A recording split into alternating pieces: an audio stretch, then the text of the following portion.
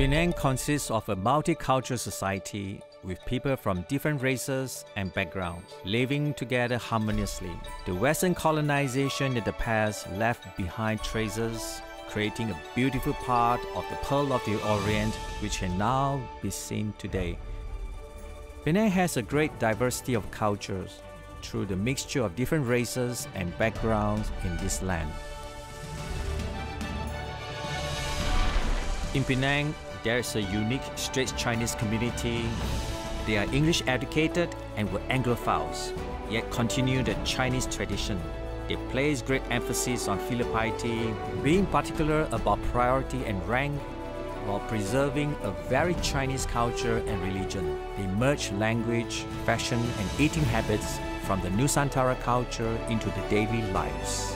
They are the Baba Nyonyas, also known as the Straits-born Chinese.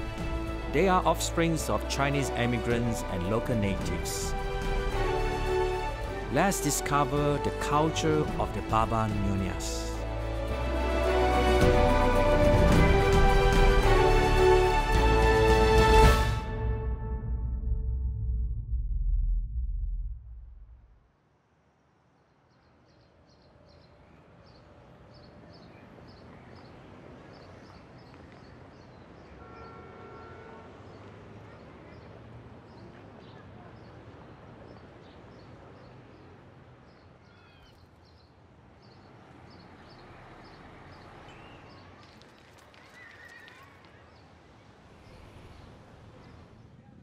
We are now in Georgetown, the capital of Penang. The history of Penang can be traced back to 1786, when the English East India Company arrived on this island and established their first trading base in Southeast Asia. There is a clock tower behind me. This clock tower was built in 1900 to commemorate Queen Victoria's 60-year reign. You can see some beautiful English buildings in this area.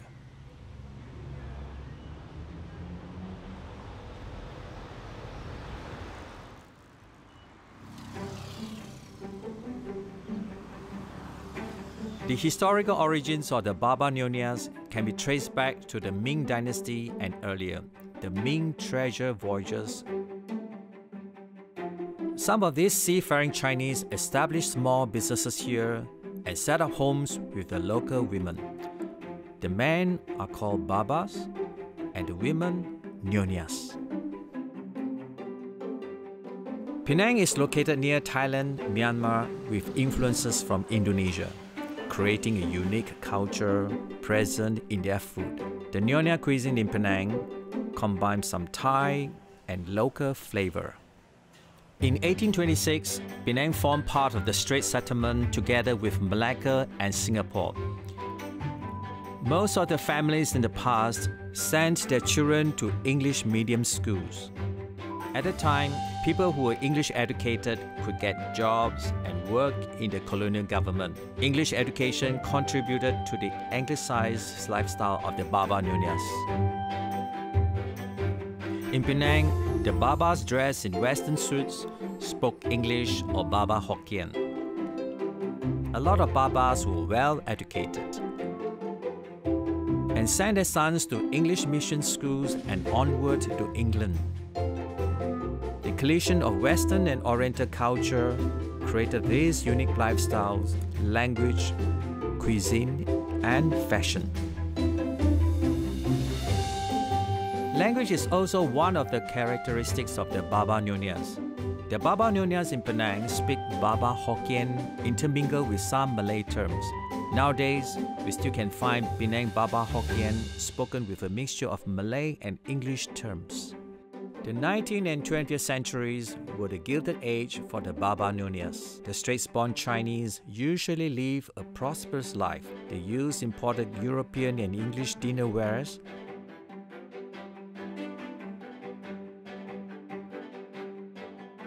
homes decorated with porcelain dolls in Victorian bell jars and Victorian-style furnishings. At the same time, there are also family rolls, porcelains, and furniture from China. Rooms are filled with mother-of-pearl furniture.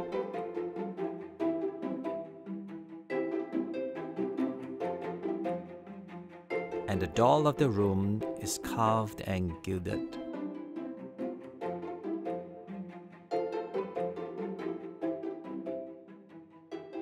Penang has a lot of Baba Nyonyas style hotels. One can experience the lifestyles of the Baba Nyonyas in these hotels.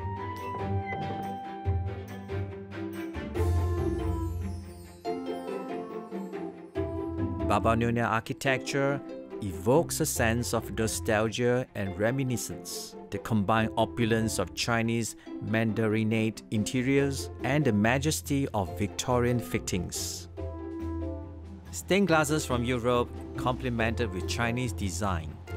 A collision of Chinese and Western style is one of the characteristics of Nyonya architecture.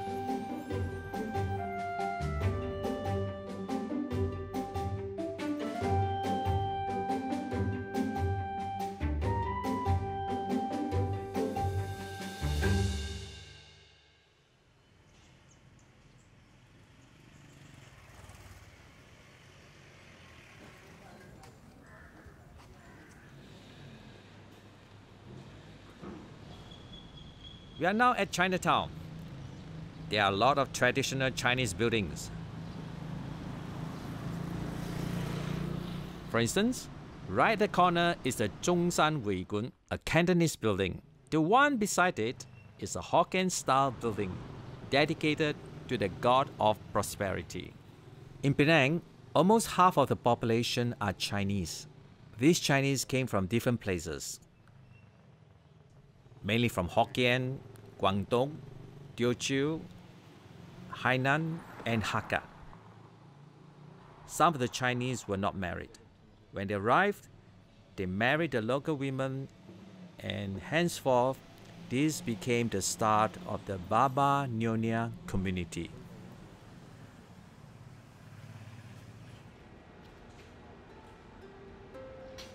As you can see, we are now in the main hall.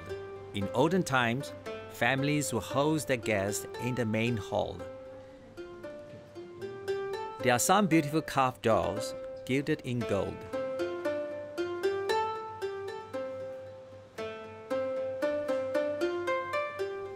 Young ladies clustered and are not allowed to meet with the men.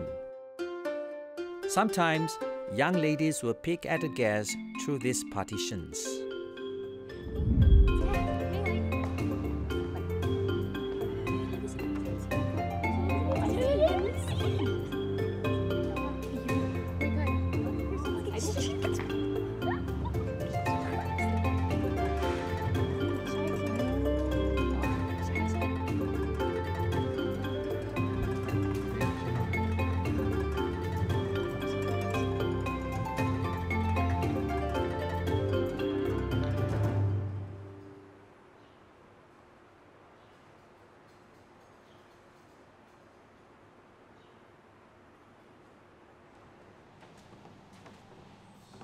Street Chinese furniture include both Chinese and Victorian design.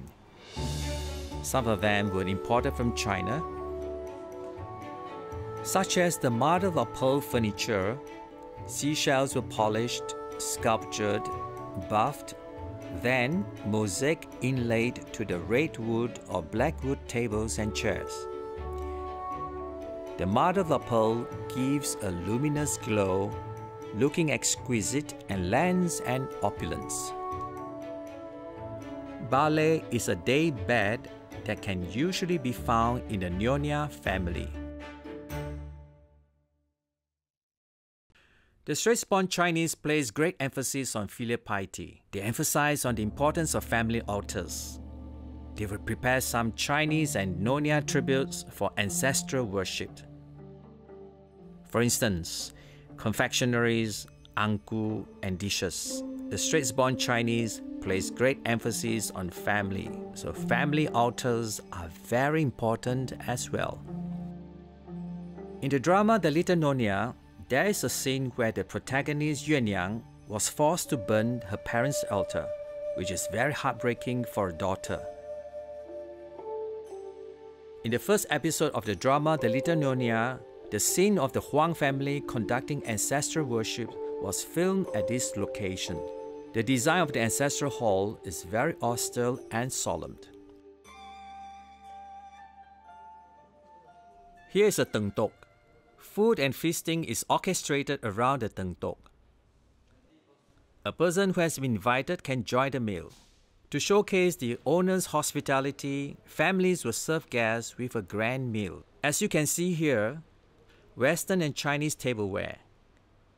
They do not use chopsticks. Food is eaten with fork and spoon.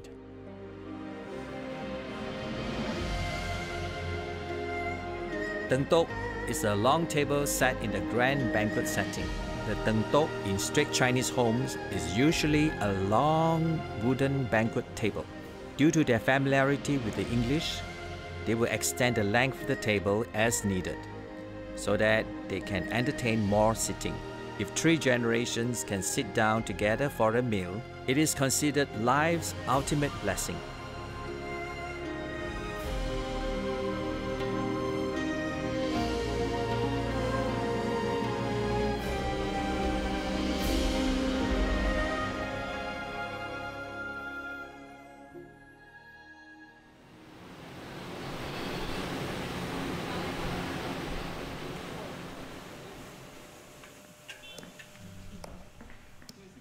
As shown in the scenes in the Little Nyonya movie, young Nyonyas would have been expected to help in the kitchen.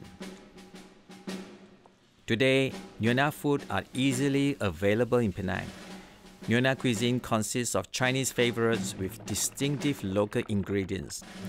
Nyonya cooking is spiced up with herbs, chilies, and flavored with the much sought-after Malay archipelago spices.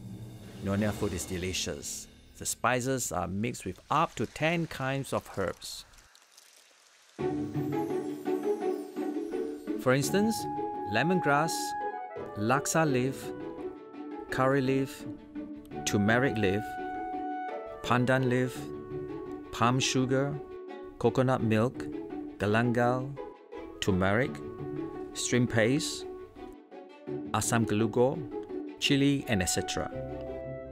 Apart from herbs and spices, unique ingredients such as fish intestines, fermented foods, and streams in brine are used in Baba Nyonyas cuisines for flavoring purposes. For instance, chinchalo, that is made from extremely tiny baby shrimp in brine. Sambal is a staple condiment. A good sambal is made from chilies pounded together with belacan.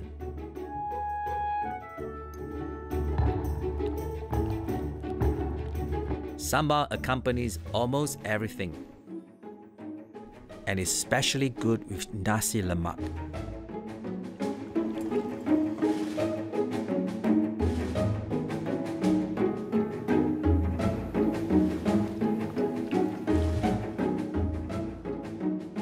Chinese cooking methods are blended with some local and special ingredients from Malay, Thai, and Indian condiments to create the delicious Nyonya cuisine.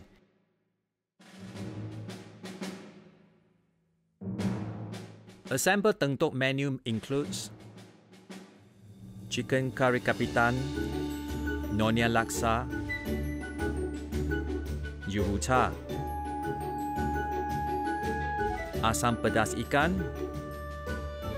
nasi lemak, and Nyonya kueh. A table of rich and delicious dishes is ready to be served.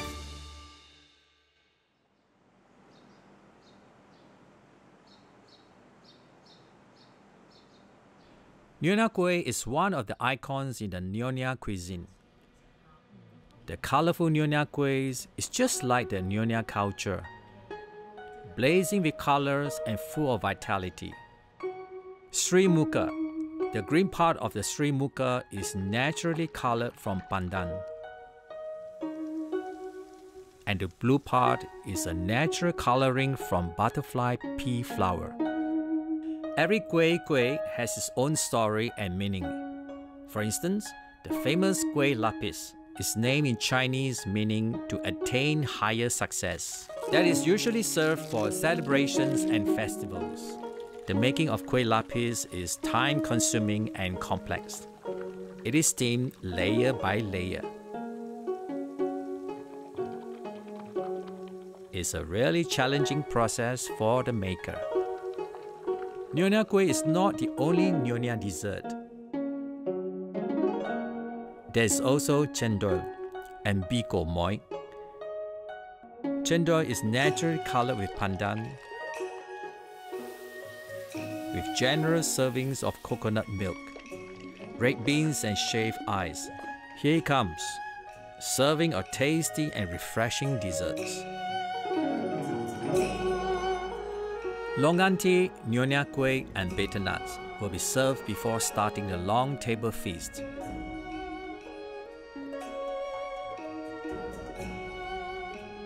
Traditional straight-born Chinese families make much of an impression on seniority. Before starting the feast, one will be required to prioritize rankings, whereby the elderly will have their meals first and the youngest will be the last ones to eat.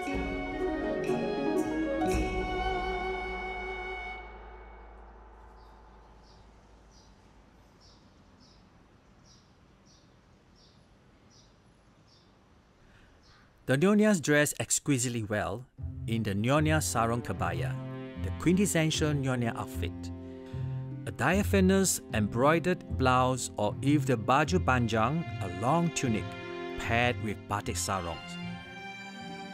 It is an elegant outfit that is suitable for most occasions as their choice of attire.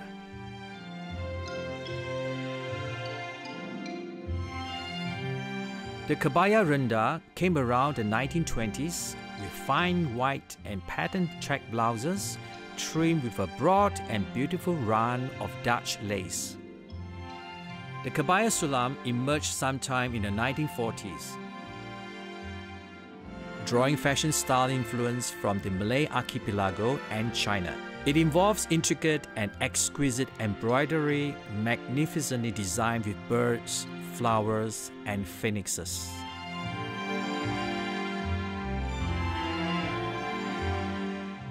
Sometimes the Nyonya uses silk brocade to make a baju panjang.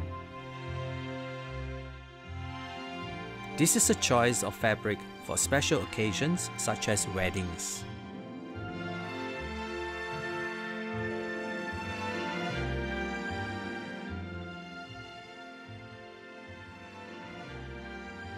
The Straits Chinese weddings are distinctive. One may refer to the new version of the Little Nyonya movie. The wedding ceremony of Chen Shen and Mei Yu depicts part of the majestic Straits Chinese weddings. Straits Chinese jewelry are unique to this part of the world, which are widely worn at celebrations and festivals.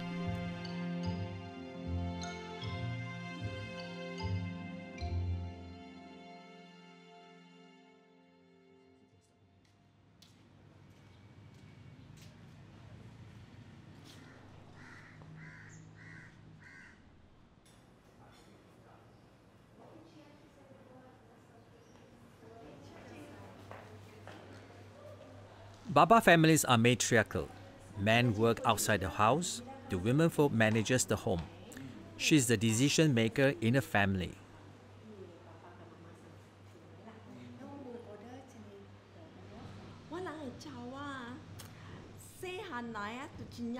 Except for external commercial activities, other decisions will be made by the matriarch. This is also a representation of the manner Baba Nyonyas honors their elders. Turkey is an entertaining pastime. This leisurely indulgence is for the married ladies only.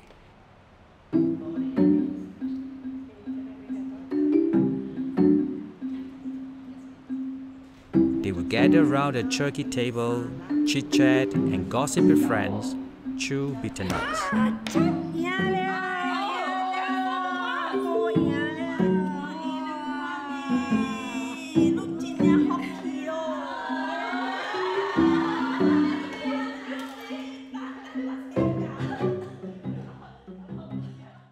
Beaded shoes are unique to the Nyonyas. Their fine craftsmanship reflects the refined and cultured training a Nyonya receives at home from her mother. Vintage beaded slippers in the past are lovingly sewn and worn by young Nyonyas and old bibis. The imported glass beads are finely and evenly stitched to the shoe face using cotton threads. These intricate and fine workmanship in embroidery and beadwork are highly prized. The ladies' beaded slippers come in two designs, peep-toed or covered. The slippers come with a low flat heel or with a thick high heel. Both are very comfortable to wear.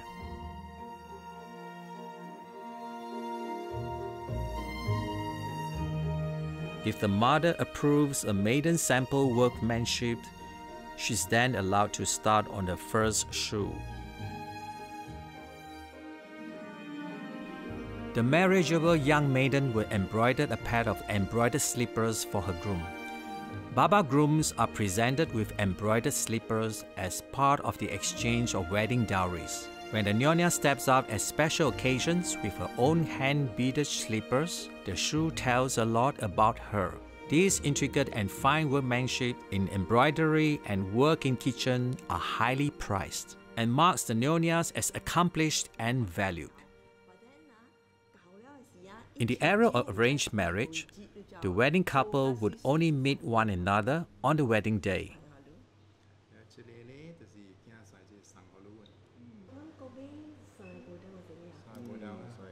So the skills are a criterion to gauge and determine if a Nyonya is a qualified wife. All skills such as beading, embroidery, and preparing Nyonya dishes are required to attract a good husband.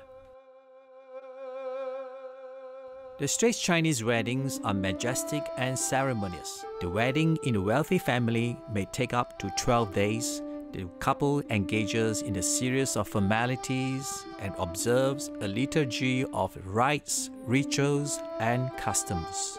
The Penang Nyonya bride dons the stunning Hong Guan phoenix crown to match her imperial robe. This crown teems with gilt, gold, and diamond florets. 9 golden phoenixes line the front of the crown, bestowing heavenly goodness, virtue, grace, and benevolence on the bride. A black velvet headband decorated with the 8 immortals in gilt serves to protect the bride from any evil, spell, or curse. The bride's comeliness is hidden behind a curtain of string-colored glass, jade, or gold beads. In Penang, the formal gold couch vermilion ceremonial wedding robe has white extended sleeves, saffron-colored pleated skirt.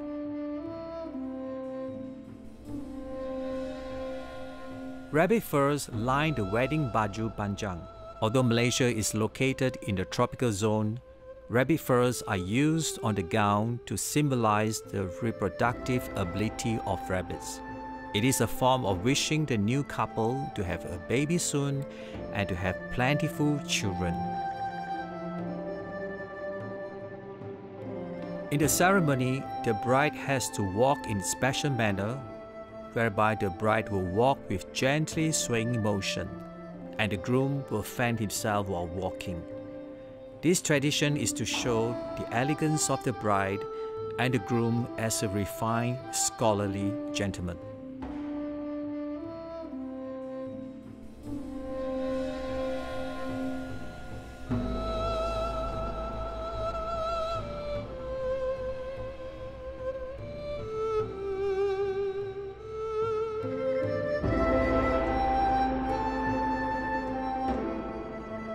The first, third, and 12th day of wedding are most significant.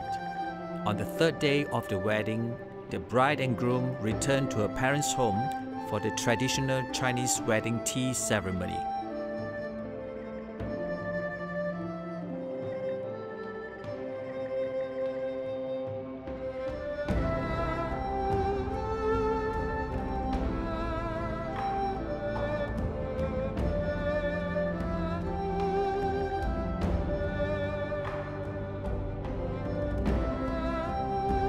Family-rose porcelain or a golden tea set is brought out for the traditional tea ceremony.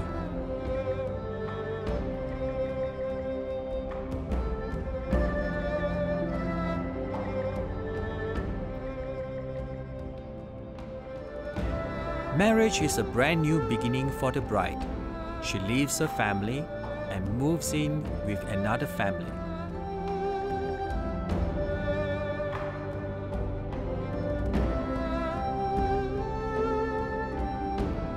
She carries a mission to pass on the culture to the next generation. The life of a Nyonya is a sacrifice for family. The beauty of a Nyonya is not only in her appearance. It is about her refinement, gentleness, and sacrifice.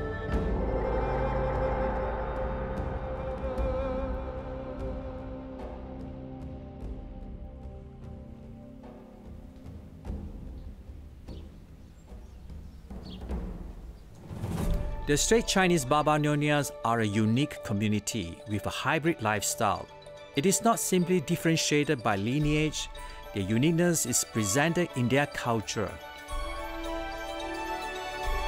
The most unique point of the Baba Nyonyas is that they continue with the Chinese traditions and at the same time they absorb the surrounding local culture, including the layering of colonial influence of the Dutch, Portuguese and British, creating a new cultural identity.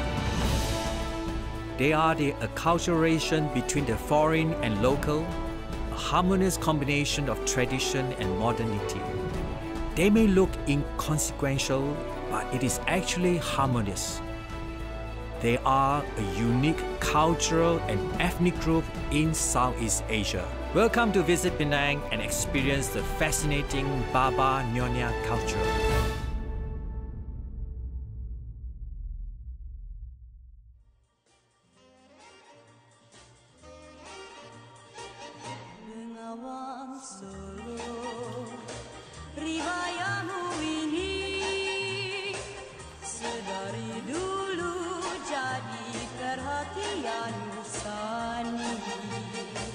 Musim kemarau, tak berapa airmu. Di musim hujan, air meluap sampai jauh. Mataimu dari Solo, turun gunung seribu. Air mengalir sampai jauh, akhirnya ke itu perahu. Riwayatnya dulu kau berjalan-jalan cinta, lalu kita naik perahu.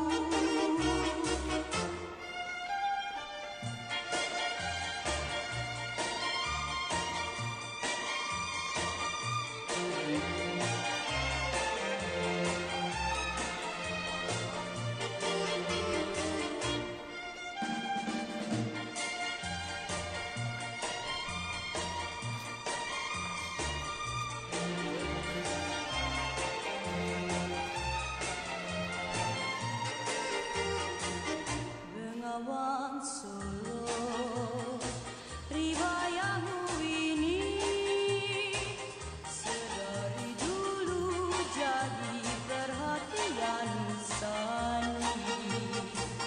Musim kemarau, tak berapa airmu. Di musim hujan, air meluap sampai jauh. Mataimu dari Solo, berturun gunung seribu.